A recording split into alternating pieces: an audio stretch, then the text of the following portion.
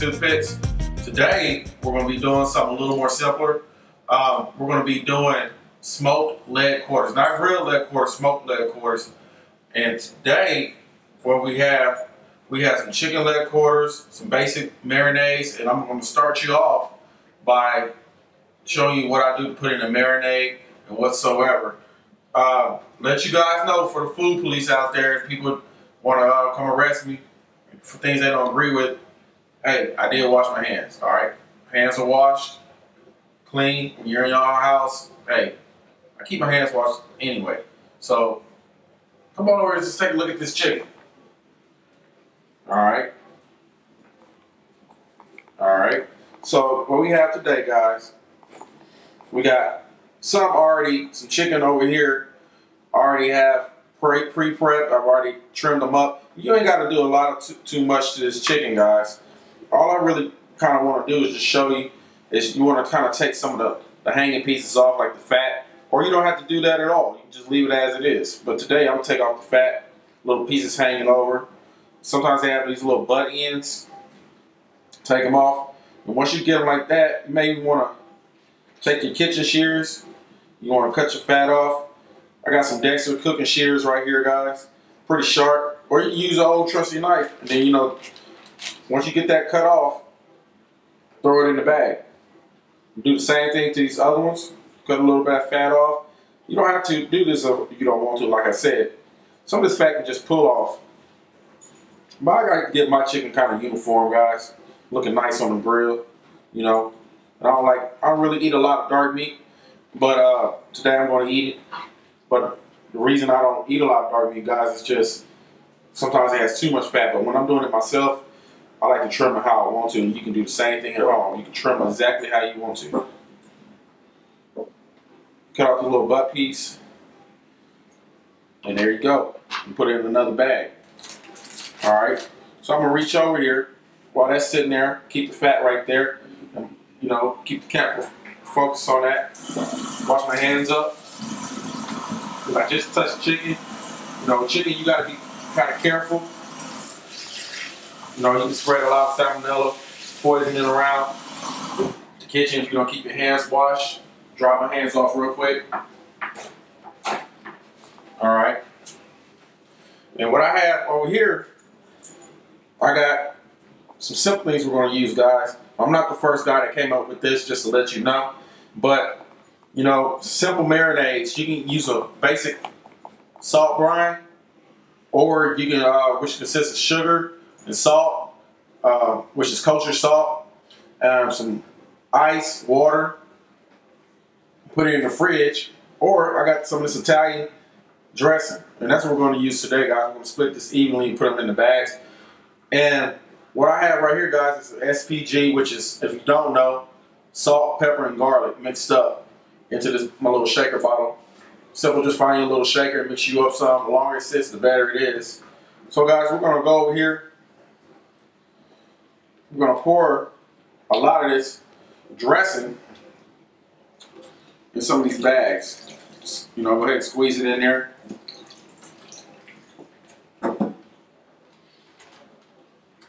Nothing too difficult.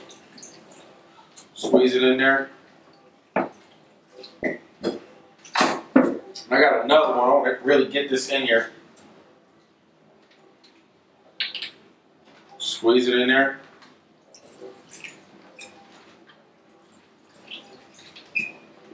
Till it's all gone. Just keep squeezing. I don't really have to tell you this over and over. You kind of figure that out. And then I'm going to take some of my SPG. I'm just going to dump a little bit in there. Give it a little more flavor. When I take them out, I'll throw some more of this on there. If I had to say how much I'm putting in here, guys, put about maybe 4 tablespoons each. And I'm going to shake this up a little bit, because, you know, some of the heavier granules kind of fall to the bottom when you're doing it. So you got to shake it up a little bit more. You don't have to put 4 tablespoons. You can put as much as you want. But I'm going to do about that. And once I'm done with that, guys, just go ahead, Get the air out your bag. Take your Ziploc bag. And then you're gonna seal it up. Same with the other one. Get your air out your bag. Seal it up. There you go. Air out the bag. Seal it up. Okay, and I'm gonna show you an example what I'm gonna do next. Once you got everything in here, guys, pretty much kind of mix that all up. Mix it all up till it gets all over that chicken. Some of that seasoning's hanging out at the top. Mix that all up. Put some of these bottom pieces pushed to the top. And what I'm going to do today, guys, I'm going to leave these in there maybe an hour, hour and a half, maybe 2 hours. It's 2:36 right now on my clock, so I'm not going to put these on till about 4 or 5. So maybe 3 hours. You can marinate these as long as you want to. You marinate up to an hour. I wouldn't do no less than an hour. You can do them all night if you want to. But I'm cooking these tonight, and some of these will be for my my lunches and stuff like that. And that's basically how you do that, guys. I'll do the other ones off camera, and we're gonna let these sit. And once we do that, we'll come back, and these things should be ready to go on the smoker. Stay tuned. Hey, what's up, guys? So our chicken's been sitting in the freezer, not the freezer, the fridge, for about 3.5 hours. It's about 2:30, 2:45, and it's about, let's see, 6 o'clock right now. So like I said, you can let them sit how long as you want. I'm gonna do these today, guys, on my this is the new Weber Summit right here. So I'm gonna be, these should all fit on here. I'm gonna be doing this on here, and I got my temperature around almost 300s, 282 right here. I'm gonna do it between 275 and 300. It's really not a slow smoke. It's kind of a smoke, but it's pretty, fast. Should be done about an hour and a half, maybe 2 hours, depending on how crispy you want your skin. But it's not gonna be too crispy since we're smoking it. We're not grilling today. All right, guys. Over here, let's go over to the chicken. I got the chicken out. I got it in the drain pan. I got it in the drain pan so the juices can drain up here and not mostly in my grill. I put it with some SPG, some salt, pepper, garlic. Put a little more on there, and I got my own little rub that I made up a little while back. A little spicy, a little sweet that I have. Got that right there, and I'll be putting that on as I go. So let's go ahead and open the kettle lid. And I got this thing set up as for indirect cooking. I can go over there a little bit about that later, how I got it set up. I got a diffuser plate in here it comes with to help me with the smoking process. I got my grate level thermometer right here, and I'm gonna go ahead and set these on here. Kind of just set them around as you go. Get them lined up, and these should all fit on here, guys. No problem.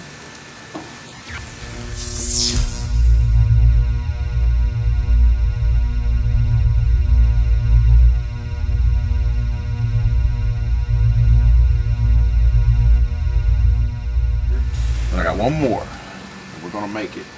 Just giving you a kind of idea of how much chicken this thing can fit.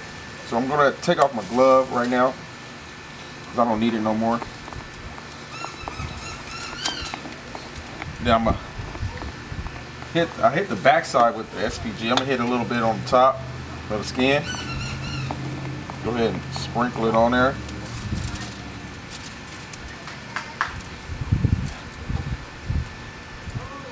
Get it all on there. You ain't gotta cake it on it. Just sprinkle it as you a little bit as you go. Get it started.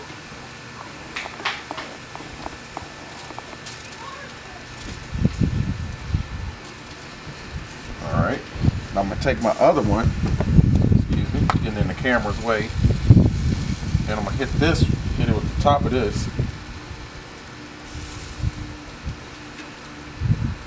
Worry about making a mess. You can clean up your gratings later. I'm at home, so take care of it at home as I please.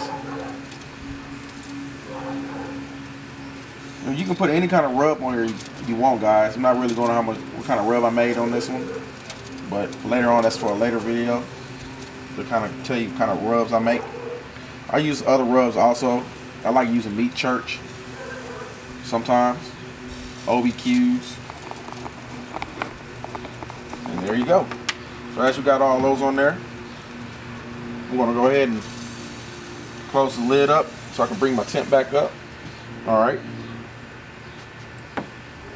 And my temps, if I want my temp to fly up, guys, this is what I'm going to do. I'm going to open this top damper because I got it down to 124, and I'm going to let that come up to temp. Go on my bottom, I'm going to swing my dampers so I can get some heat in. And once I get that back up to the temp I want, I'm going to set it and I'm going to watch it. Come back and I'll check these in about 30 to 45 minutes.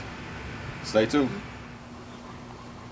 Alright guys, I'm back out here and we're going to be checking to see how it looks. It's been about 45 minutes, maybe an hour. And let's just go ahead and lift it up. Alright, so it's getting to change colors.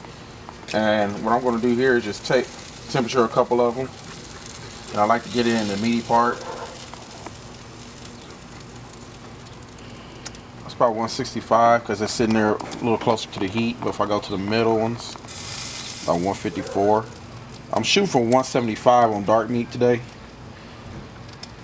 156, 154. So we got a little more time to cook, and I'll kind of come out here and then I'll baste them with some barbecue sauce a little bit and let them cook a little longer.